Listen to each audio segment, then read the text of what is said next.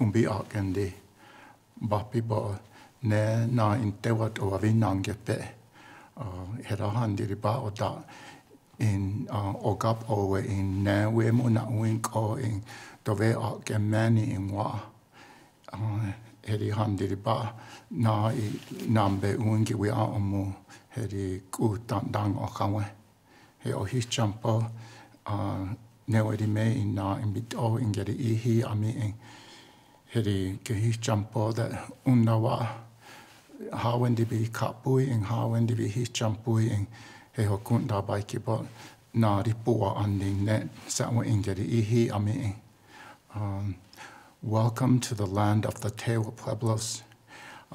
We're happy that you came to see what we have to say. And I also want to give respect to Ogap Owe, the Tewa village that is here. It's not in showing anymore because Santa Fe is built on top of it now.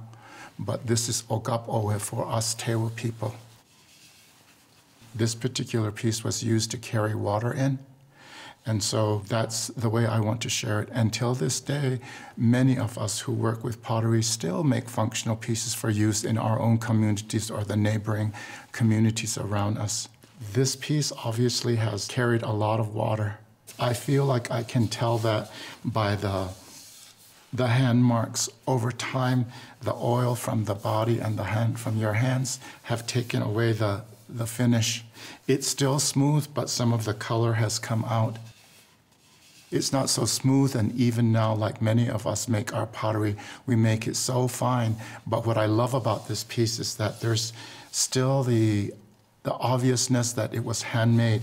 Not only from the outside can I feel it, but I also feel it on the inside. The piece became black by a process called reduction firing.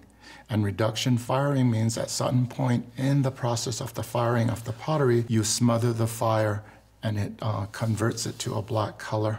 And this, of course, was hand-built. Obviously, all of it is hand-coiled. You can feel it, and you can take a look at the symmetry as you move the pot around, and it's not completely symmetrical. And for me, that's the beauty of a lot of the work. Sometimes people look at pieces and they're so amazed that they see such great symmetry in the work that I've been asked about my work, is this done on a wheel? And no, they're not. But if you look carefully, just turn them and move them, you can see that they're moving, they're alive. You know, they're not perfect because it was not really intended to be that way. And in reality, nothing is perfect. They carry their own essence because when they're made, whoever is making them, the breath is given to them to make them alive. And just like this wonderful collection room that we're in, as I walked in, I could just feel the presence of many of the pieces here because in our view and our understanding, they are alive. And even if they're here in the storage vault like this, they still have an essence to them.